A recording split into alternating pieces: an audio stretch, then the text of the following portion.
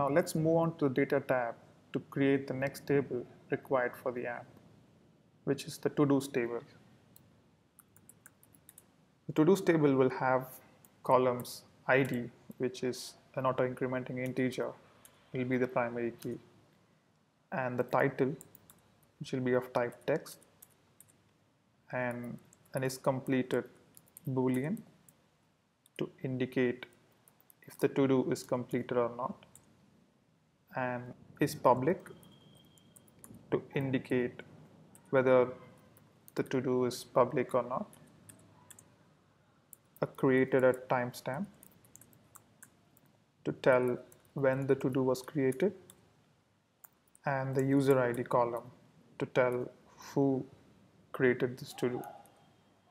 Let's set the primary key to ID and create the table. Alright, the table has been created.